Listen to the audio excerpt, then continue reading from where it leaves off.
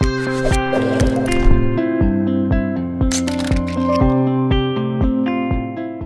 and thank you for joining today's service. We're going to get started here in just a little bit, but before that happens, I wanted to give you some more things to chat about before service happens. So gather around your couch or your table or wherever you're meeting. If you have the ability to chat online in the chat box, please join the conversation there, and we'll get started with our service very shortly.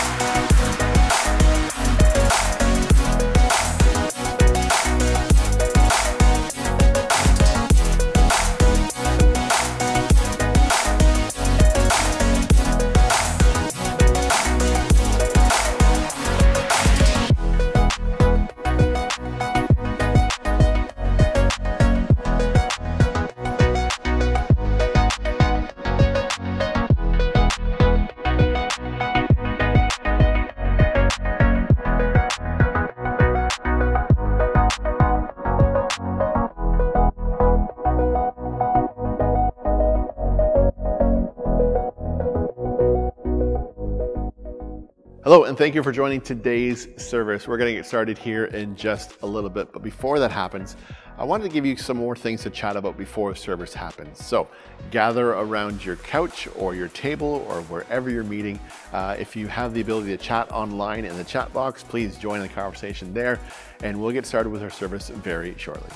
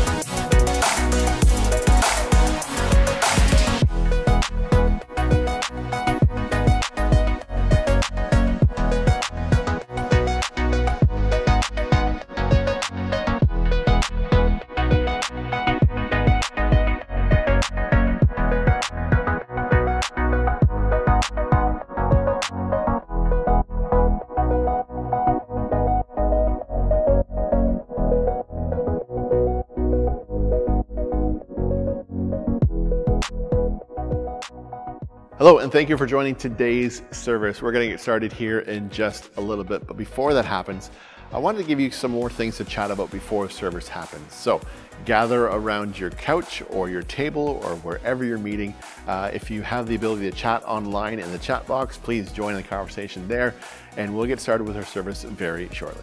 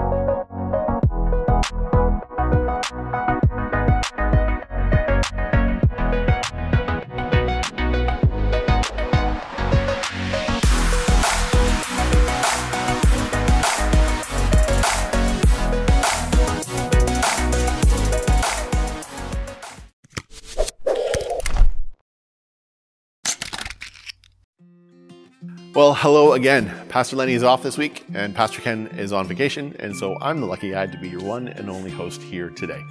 We have invited Pastor Todd Lester to share with us today, and he's going to be here in just a short little bit. But before we get there, we do have some information and news to share with you, so here we go.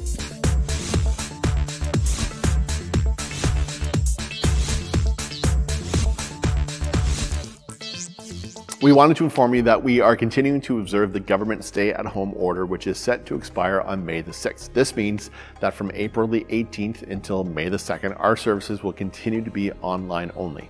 We will continue to broadcast our services every Sunday at 10 a.m. And if there are any issues, if for whatever reason you can't connect, you'll be able to re-watch them anytime after on our YouTube channel. Along with keeping our Sunday morning services only online, we are also keeping all of our gatherings, our groups, and other ministries online for the time being. We know, trust me, we know that this is a very frustrating time for all of us. And we want to be very clear here. While we're not meeting in person in this room, the church is not closed. We are happy to help and assist in any way that we can. So please do not hesitate. Don't feel ashamed. Please reach out and contact us in any way to ask for help. We have people literally ready and willing to help out in any way that they can. If you're able and willing, please reach out to your friends, reach out to your small groups, reach across your friends to your neighbors. Well, don't reach and touch them, but use your voice and talk to your neighbors and pray for our church, pray for all the churches in our area, and pray for our government's leadership. Sauble Christian Fellowship, stay tuned as we continue to assess the situation and provide updates as soon as we can to you. Thank you so much.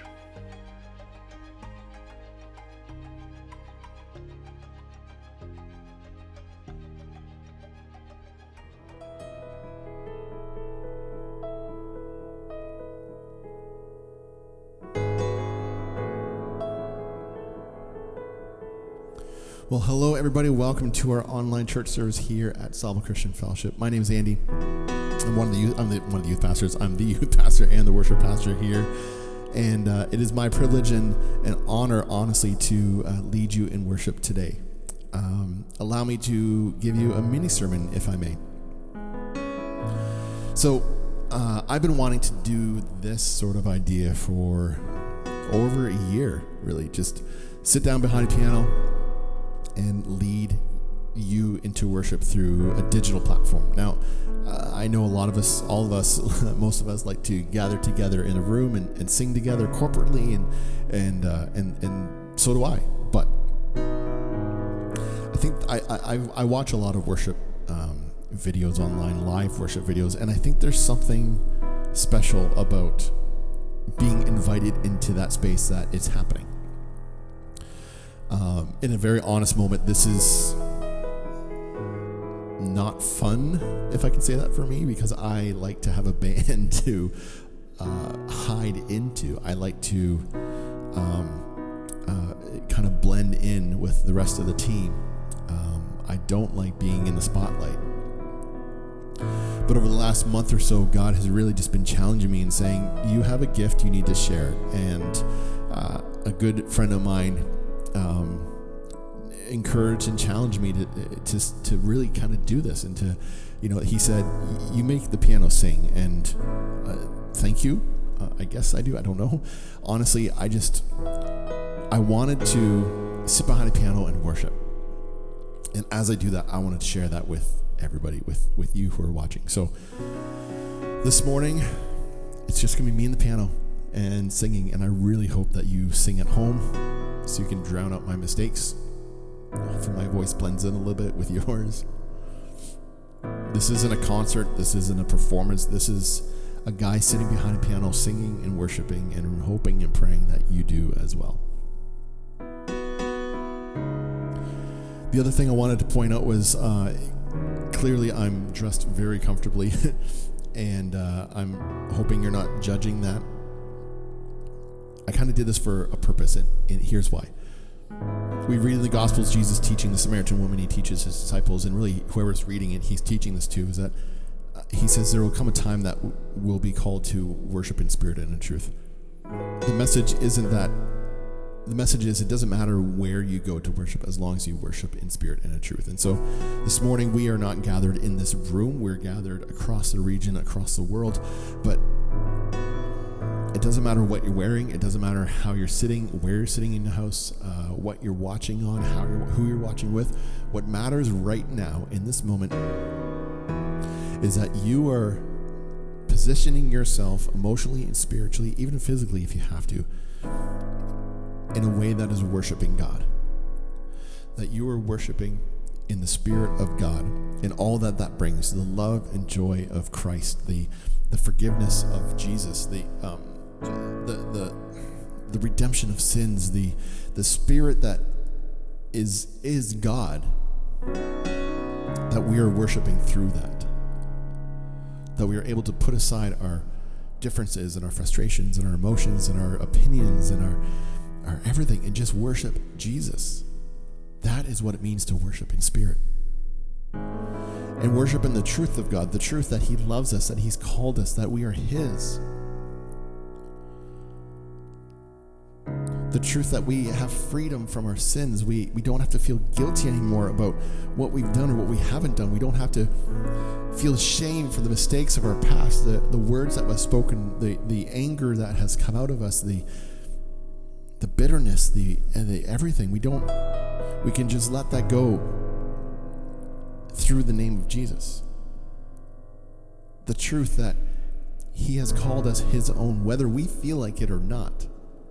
There is truth in those words. And if we can put ourselves in a place where we are worshiping in the Spirit of God, through the Spirit of God, and in the truth of God, that is worship.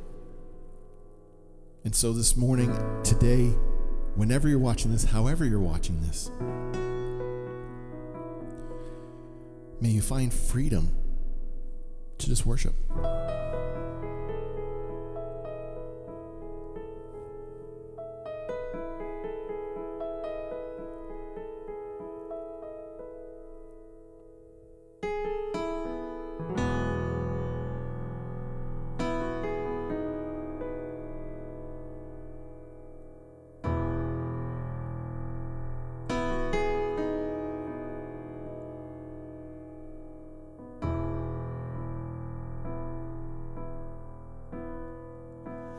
Here I am to worship, here I am to bow down, here I am to say that you're my God. You're altogether lovely, altogether worthy, altogether wonderful to me.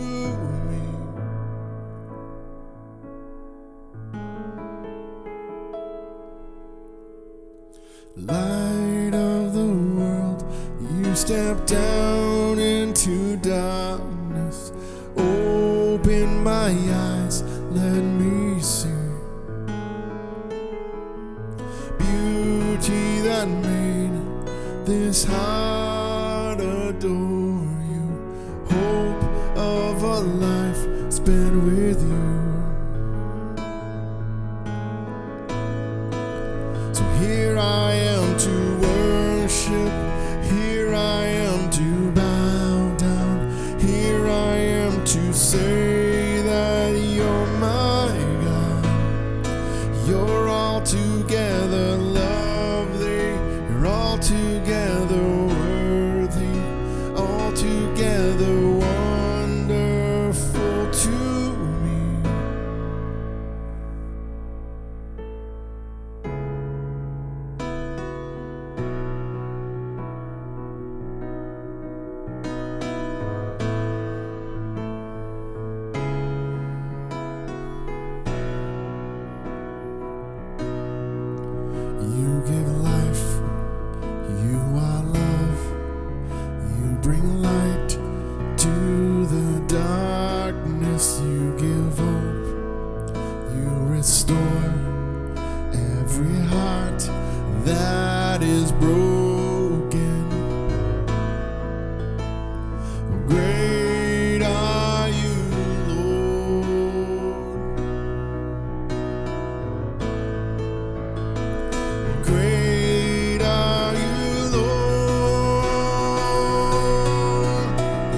your breath in our lungs. So we pour out our praise. We pour out our praise. It's your breath in our lungs. So we pour out our praise to you only.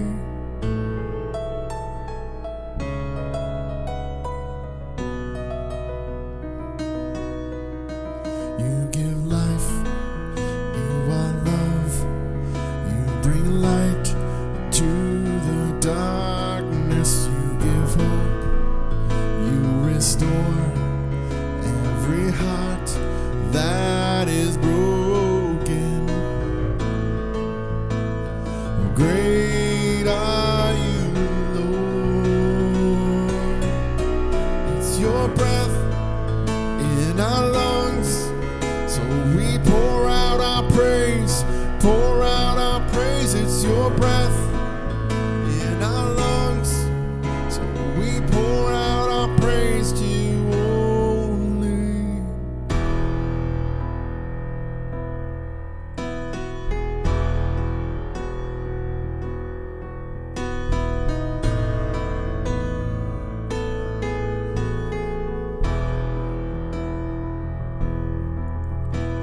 And all the earth will shout your praise. Our hearts will cry, these bones will sing.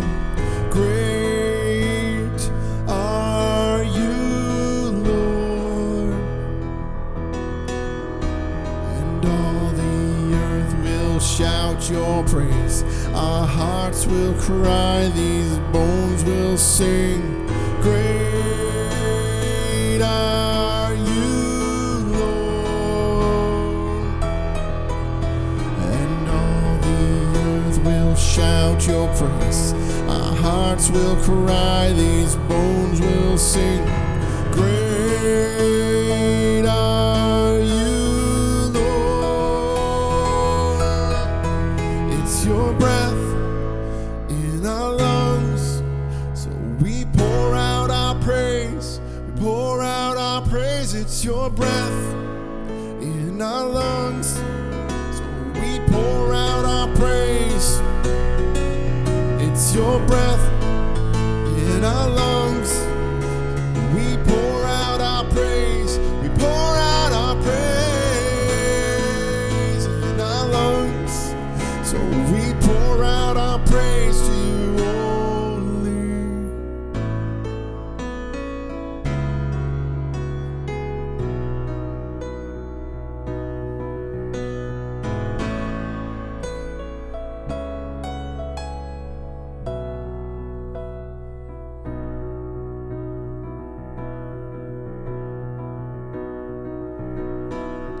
Who am I that the highest King would welcome me? I was lost, but he brought me, and oh, his love for me. Oh, his love for me. Who the Son sets free, oh, is free indeed. I'm a child of God, yes I am. Free at last, he has ransomed me. His grace runs deep. While I was a slave to sin, Jesus died for me. Yes, he died for me. Whom the Son sets free, oh, is free indeed. I'm a child of God, yes I am. In my Father's house, there's a place for me.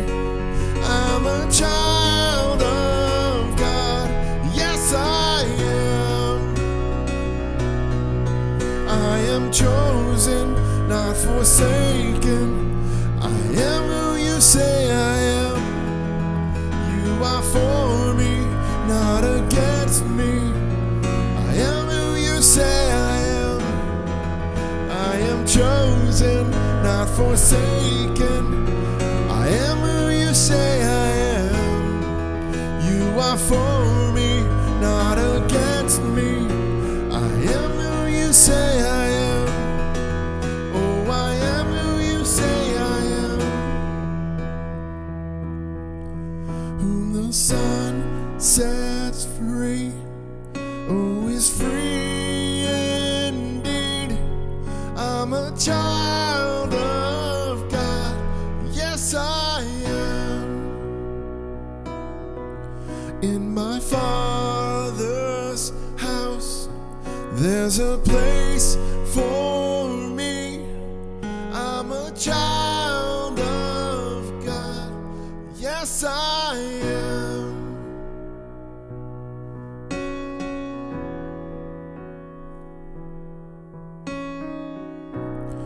Incredible words for us to be reminded of, that we are His, we are accepted no matter what, no matter how many notes we play wrong on a piano in a song, no matter how imperfect we are in our daily lives, that we are chosen and we are His, and we are accepted and we are free from the bondages that hold us down.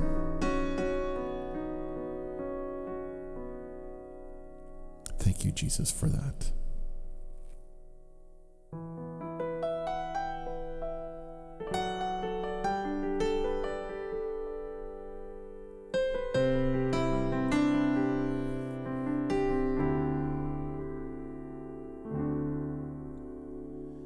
This soul, once torn and beaten, left without reason to move on.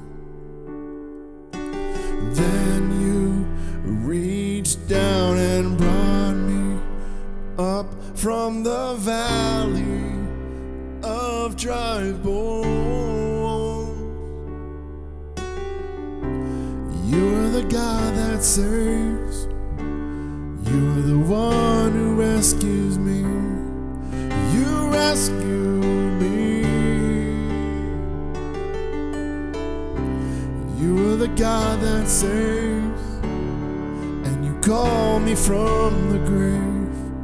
You rescue me. Ransomed out of the wreckage, pulled from the ashes of sin's hold. Hope is flowing through these veins, life born from grace, grace alone. You are the God that saves. You are the one who rescues me. You rescue me. You are the God that saves, and you call me from the grave. You rescue me.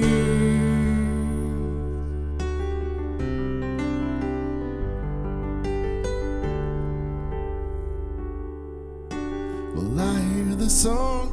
I hear the song of victory ring over me. I hear the song. I hear the song of victory ring over me. I hear the song. I hear the song of victory ring over me. I hear the song. I hear the song of victory ring over me.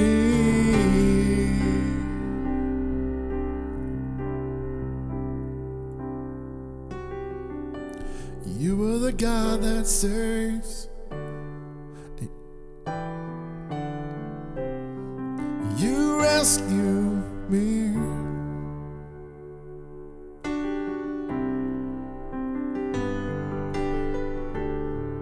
You call me from the grave. You are the God that saves. Sing it out. You are the God that saves. You're the one who rescues me. You rescue me. You are the God that saves.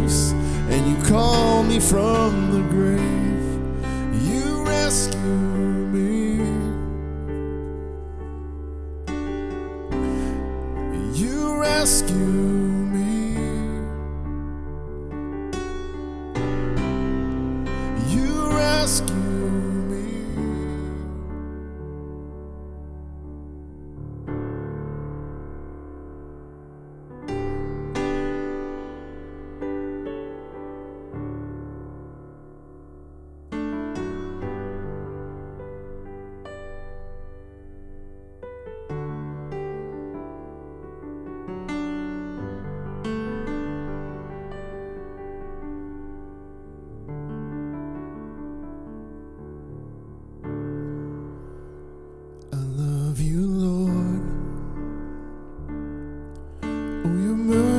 Never fails me, and all my days I've been held in your hands. From the moment I wake up until I lay my head, I will sing of the goodness of God. Sing that again. I love you, Lord. I love you, Lord. Oh, your mercy never fails me. All my days I've been held in your hands. From the moment I wake up until I lay my head, I will sing of the goodness of God.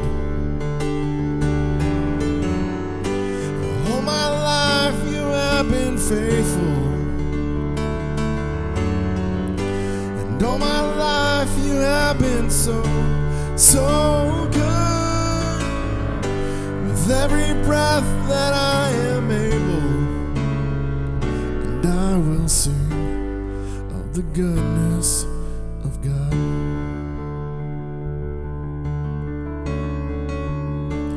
I love your voice. You have led me through the fire. Darkest night, you are close like no other. I've known you as a father, I've known you as a friend, and I have lived in the goodness of God. And all my life you have been faithful. And all my life you have been so, so good. With every breath that I am able, and I will sing of the goodness of God. And all my life you have been faithful. And all my life you have been so, so good. And every breath that I am able, and I will sing of the goodness of God. I will sing of the goodness of God.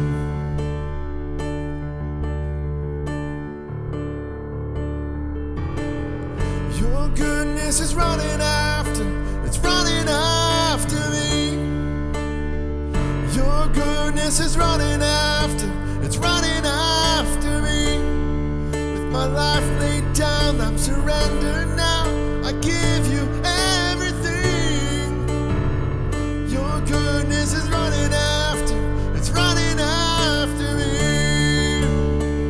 Your goodness is running after, it's running after me.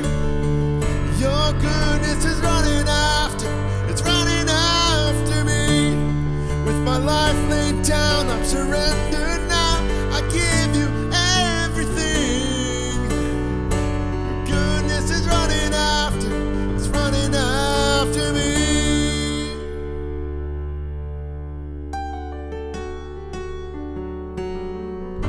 And all my life you have been faithful. And And all my life you have been so, so good. With every breath that I am able, and I will sing of the goodness of God.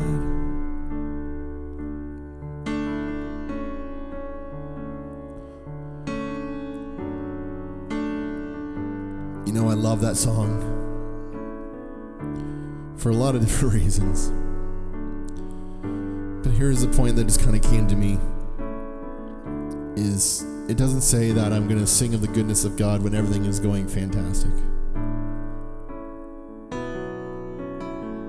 It doesn't say I'm going to sing of the goodness of God when I'm incredibly blessed and filthy rich and I have everything that I've ever wanted.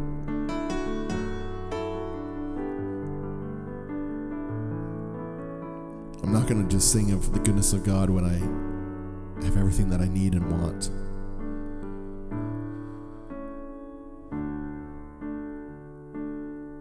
The message to this song is that I'm going to sing of the goodness of God every time, every moment, every day.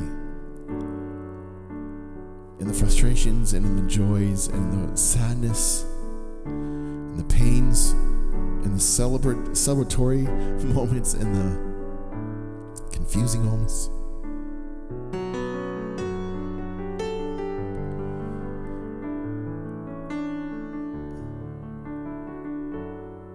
And so that's my prayer, is that in every day,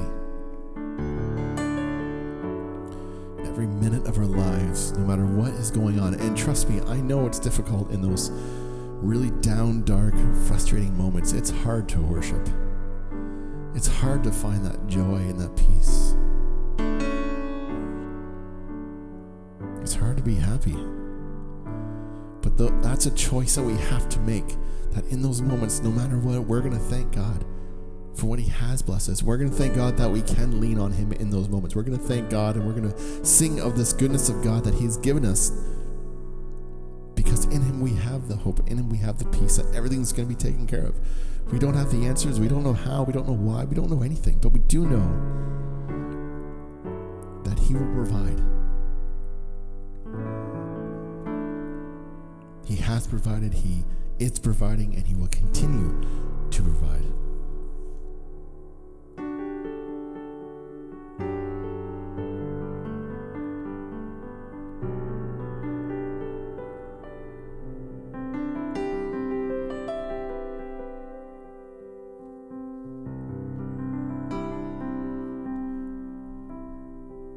When peace like a river attendeth my way, when sorrows like sea billows roll, whatever my lot, thou hast taught me to say, it is well, it is well with my soul. It is well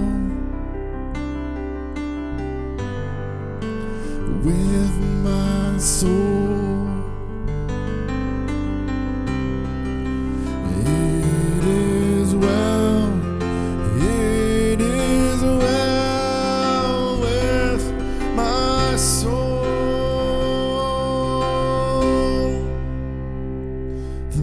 Satan should buffet,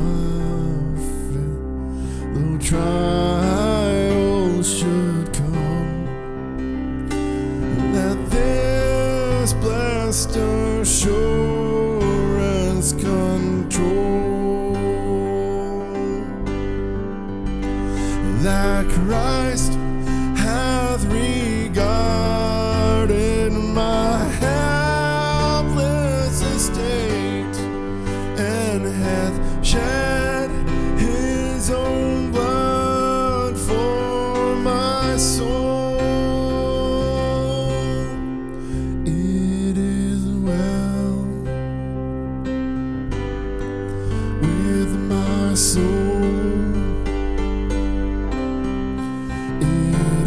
is well, it is well with my soul.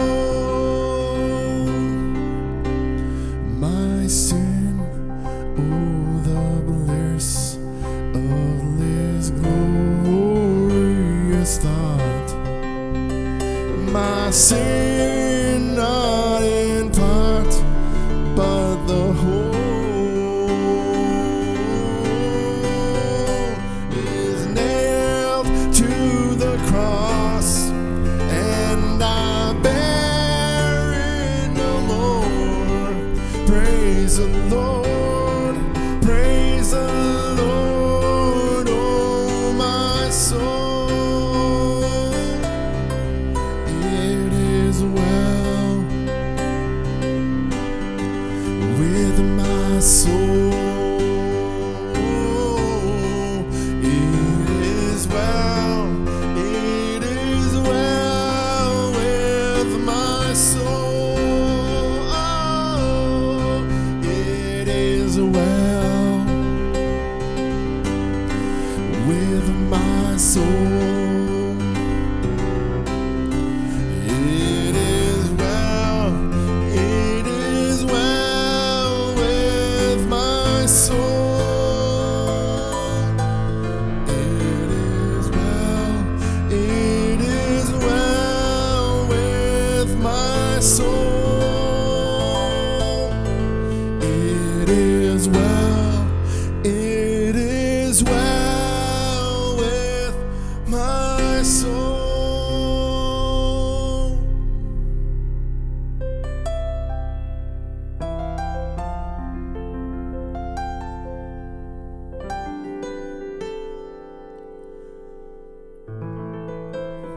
God, this morning,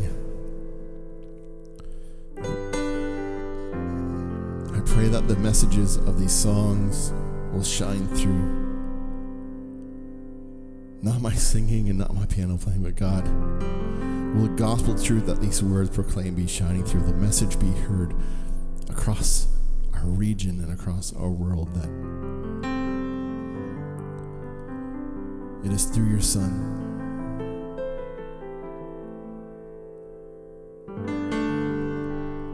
It is through the sacrifice paid, it is through the redemption given that we have freedom.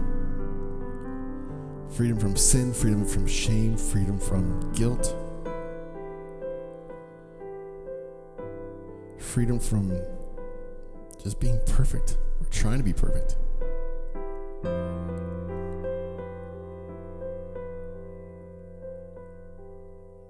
God, as we continue on this service, as we hear from the Word, as we hear from Pastor Todd, God, may we continue to keep our hearts and our minds and our spirits open to you.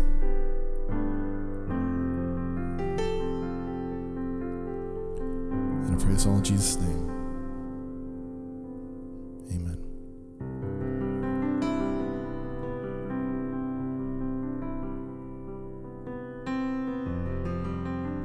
Good morning, Sauble Church.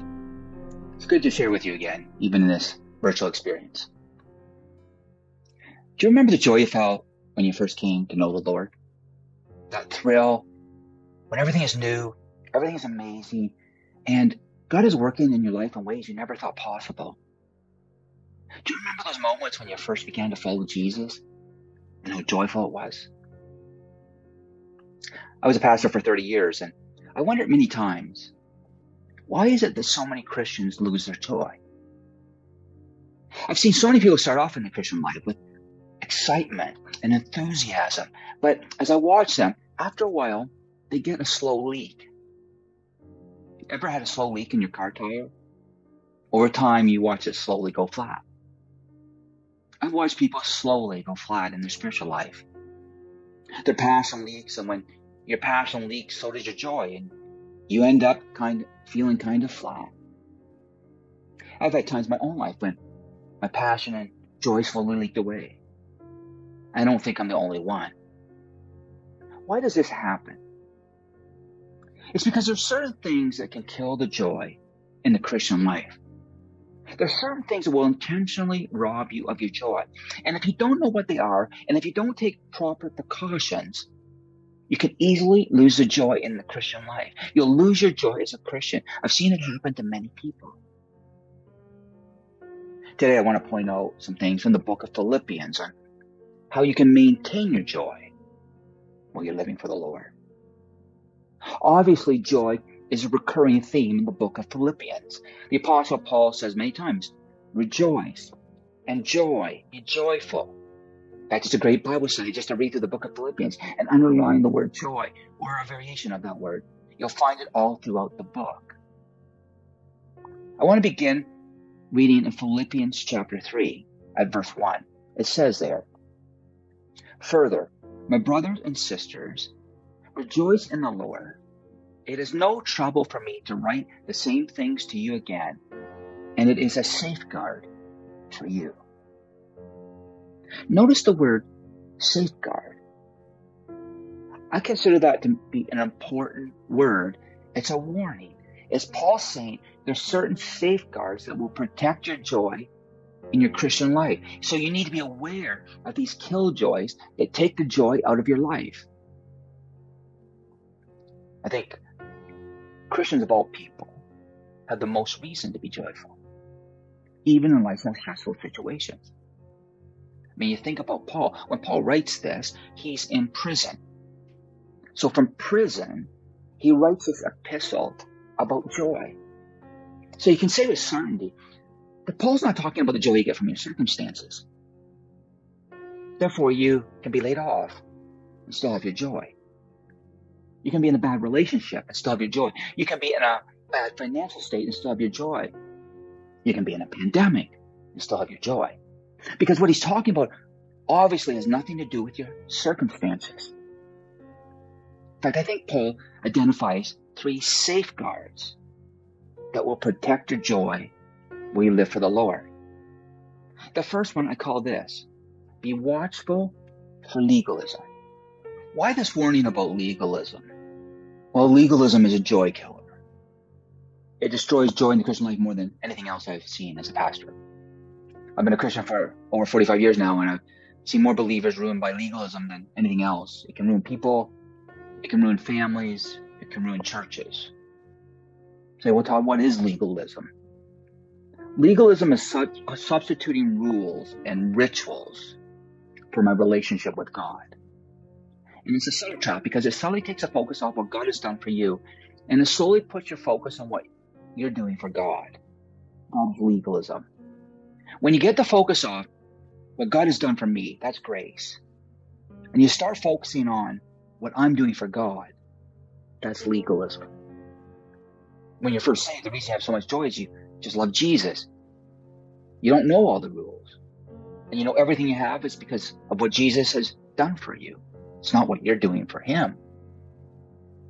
Augustine once said, love God with all your heart and do what you please. Why would a theologian say that?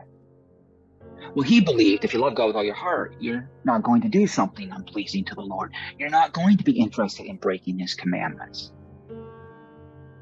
You know, you get saved, you're full of joy, you start serving the Lord, you're excited and you're enthusiastic, and along comes a legalist. Legalist says, now, to be a good Christian, you've got to do, and they have a list. But the problem is, every legalist has a different list. So you have this list, and that gets added to another list, and before you know it, you've got 459 ways to be a Christian. And you can't do it. You can't keep up with it, and you're overwhelmed. It's kind of depressing because the love you had gets replaced with all these rules you need to keep. It's not a new problem. In the New Testament times, they had this problem. There were a group of people called the Judaizers. In fact, you can consider them the original legalists. They were the people who came along who said, believe in Jesus as your Messiah, as your Lord and Savior, but you also have to keep these rules. The rules they were interested in were the Jewish kosher rules, like circumcision, Sabbath, etc. They said you got to keep all these Jewish rules in addition to serving Christ out of love. Well, Paul, he couldn't stand the Judaizers. That's why they tried to get Paul killed. And he doesn't mince his words in these verses that we're going to read. He's not being very polite. He's not being very Canadian. And he's certainly not being politically correct. But this is what we read in Philippians 3, beginning of verse 2. Paul says, watch out for those dogs, those evildoers, those mutilators of the flesh. Do you see his anger? He says, watch out for those dogs. I have a dog, Stella. I know you probably think your dog is cute, but you've not seen Stella. But Paul, he's not talking about cute, cuddly pets. In fact, in the time, the context, it was about the worst thing you could call a Jew, was to call somebody a dog. Because in those times, dogs weren't pets, they were dangerous. They were wild scavengers. So anytime you see a sign, beware of dogs, it's biblical. Paul goes on to say, for it is we who are the circumcision. Because they were saying you had to get circumcised to be saved. But Paul says, it is we who are the circumcision. We who serve God by His Spirit, who boast in Christ Jesus, and who put no confidence in the flesh. Paul calls them dogs because they were telling people you have to be circumcised to be saved. They're pulling people into legalism. So the first safeguard is this. If you want to keep your joy, live each day by grace. Grace is the key to joy. Grace simply means I don't have to earn God's love. I don't have to earn God's approval. I don't have to earn a pat on the back from God. God is always in love with me. Because I deserve it? Not a chance. Because I keep certain rules and regulations? Not a chance. Why is God always in love with me? Because I'm redeemed by the blood of Jesus Christ. That's grace. I can't make God stop loving me because I didn't make Him love me by something I did. I just accepted what Christ did for me. Someone once said that every religion in the world except Christianity can be described with one word. It's the word do. Do this and do that and do the other thing. And if you do enough good things, then you'll tip the scales in your favor and you'll receive your eternal bliss. Christianity, unlike every other religion, is not described by the word do. It's described by the word done. It's what Christ has done for you. Not what you do for Him. It's what He has done for you. The problem is, you're a Christian over a long period of time, you start serving God, you subtly start shifting from that perspective to the perspective of, this is what I'm doing for God, as if I'm earning God's approval by my lifestyle. God won't love you anymore whether you serve Him or not. What you get out of service is joy. What you get out of service is reward in heaven. You don't get approval from God. God approves of you, not because of what you do. He approves of you because of what Christ has done for you. That's grace. Here in the text, Paul illustrates from his former life. And he says, I know about legalism. He says in verses 3 and 4, though I myself have reasons for such confidence, if someone else thinks they have reasons to put confidence in the flesh, I have more. He says, if you want to be a legalist, I was a superstar legalist. Nobody's going to taught me when it comes to keeping the law. In fact, if you read through the passage in verses 5 and 6, Paul gives all these examples of his legalistic lifestyle. He talks about his rituals. Paul says, I was circumcised when I was 8 days old. He talks about his race. Paul says, of the people of Israel, I was of the tribe of Benjamin. He talks about his religion. Paul says, I was a real Hebrew if there ever was one. He talks about his rules. Paul says, I was a member of the Pharisees. So the Pharisees were the spiritually elite. You can think of them kind of like the Green Berets of Judaism. So they took the 10 commandments and they added 613 more commandments. They took the 10 and expanded them into 613 more commandments. For example, they would not eat an egg that had been laid on the Sabbath because that was considered work by the hen. They would not scratch a mosquito bite on the Sabbath because that was considered work. They believed a person couldn't look in the mirror on the Sabbath and pull out a gray hair because that was considered work. We're talking picky. Paul says, You want to talk about rules? I know rules. I found it interesting that last year I was in Israel. Just before the pandemic started, I was in Israel, and I stayed at a hotel. One of the hotels I stayed at had 15 stories. I went out on the Sabbath morning. I didn't realize it was Sabbath. And on the Sabbath, the elevator automatically stops at every floor. Why? Because the religious fundamentalists believe you shouldn't push a button. That would be work. So the elevator automatically stops at every floor, so you don't have to push the button to stop at your floor. I found that very annoying. Paul talks about his reputation. Paul says, I obeyed the law without fault. You know, Paul's saying, I was a superstar legalist. Whatever you're going to say about obeying God, Paul says, been there, done that. Here is what I think he's talking about. Good things done for the wrong reason. Nothing wrong with those things. The problem is when you start thinking they give you points with God, and they don't. That's true for all of our religious activity. If you do those things for the wrong reason, it'll take the joy out of your Christian life. Because God loves you unconditionally. If you start trusting in all your religious activity, you're going to lose your joy. Paul said elsewhere in Romans 14:17, for the kingdom of God is not a matter of eating and drinking, but of righteousness, of peace, and joy in the Holy Spirit. There are two threats to keeping your joy in terms of your theology. One is legalism. Paul talks about that, as I've tried to explain. The other is liberalism. So liberalism can be summed up. It's the idea that you can't trust the Bible. You know, today people are taught to doubt their beliefs and believe their doubts. That doesn't make any sense. Believe your beliefs and doubt your doubts. I've noticed as a pastor that many people are worked up or concerned about liberalism, as they should be. But I didn't see many people paying attention to legalism, because it's equally destructive. Number two, I say it this way, beware of all distractions. Beware of all distractions. Beware of all the second-rate options. We live in a time unlike any other in the history of humanity that offers more distractions than ever before.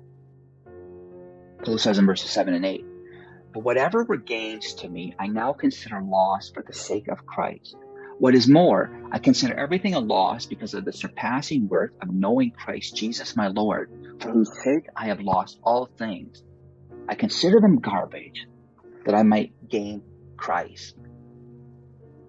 This is Paul's P&L statement. This is Paul's profit and loss statement. If you run a business, own a business, you know what a P&L statement is, a profit and loss statement. And Paul says, whatever was profit,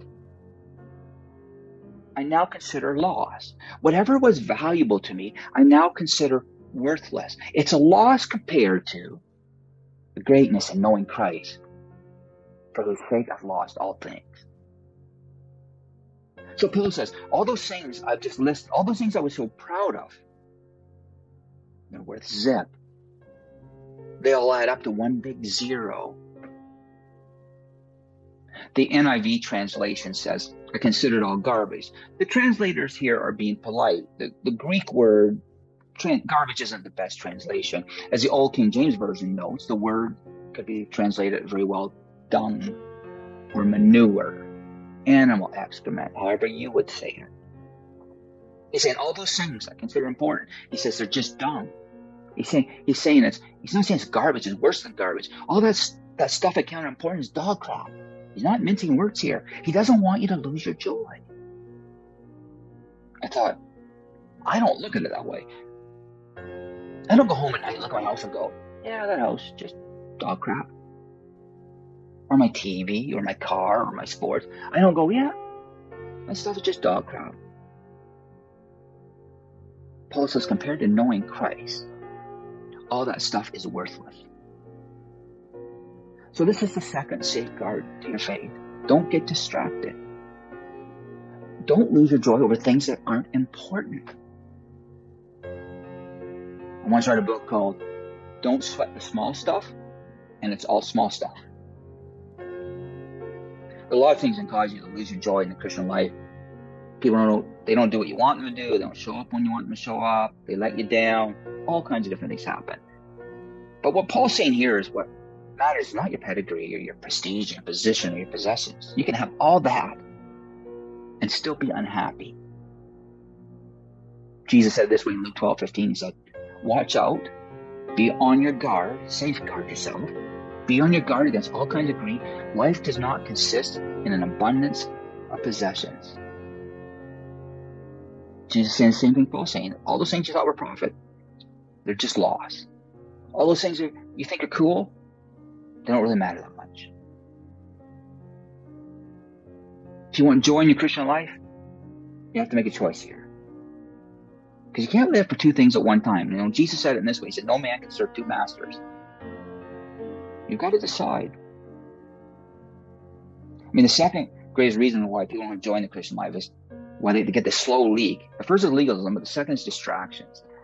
And they're worked up or afraid of what they have to give up in order to live for Christ. So I don't want to beat around the bush today. When you come to Christ, you give up everything you've got. But then you've never had it so good. Because he takes what you've given to him and he reforms it and he reshapes it and he adds new meaning to it and he gives it back to you in a new way. Jim Elliot was a famous missionary. He was martyred by the indigenous people of Ecuador, said, he is no fool to give up that which he cannot keep for that which he cannot lose. The third reason you'll lose your joy, I say it this way, you have to be willing to grow through suffering. You must be willing to grow through suffering. There's no way I can make this easy to digest or seeker sensitive. Because growing happens by going through tough times. Paul says it this way in verse 10. I want to know Christ. Yes, to know the power of his resurrection and participation in his sufferings, becoming like him in his death. Let me ask you, how well do you know Christ? I mean, there's a big difference between knowing about someone and knowing someone. Like I know about Taylor Swift because I raised two daughters, so I know more about her than I would care to know. But I don't know Taylor Swift. I only know about her. Do you know Jesus? Not know about him. More than that, know him. Because this is the third safeguard to maintaining your joy. You have to develop intimacy with Christ, even when it means growing deeper through suffering. I remember hearing a story about a little boy who fell out of bed. Mother came in and said, "What happened, Tommy?" He said, "I guess I stayed too near where I got in." That's a problem with a lot of Christians. They get in the family, but they stay too near where they got in. They don't go any deeper. They haven't grown in knowing God. That's why their joy is faded. God allows all kinds of problems in your life. And so that he can demonstrate his faithfulness, his dependability. Unfortunately, we don't grow much in life's good times. We grow and learn to depend on God in life's hard times. Paul says, I want to know Christ. You say, well, doesn't he know Christ? Of course he does. But he wants to know him better, in a deeper way. He never stopped hungry for God, even when it meant suffering for Christ. Friends, this is how a man suffering from infirmities in a cold, dark dungeon of a prison near the end of his life can write a book about joy. Let us pray. Father, I know that you want each of us to experience real joy.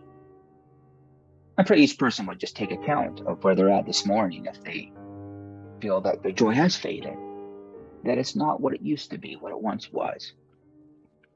I pray that in these moments as we pause, and I've listened to your word and now pray in conclusion that each who listens to my voice would reflect and say, which of these three things have happened in their life? Have they been given to legalism and lost sight of grace? Have they been distracted? We live in a world with so many distractions.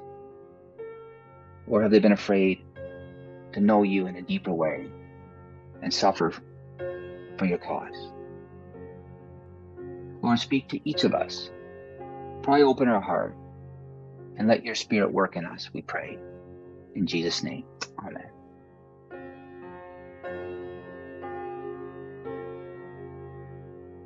Thank you so much for taking time and joining us today. Pastor Todd, thank you for sharing and speaking today as well.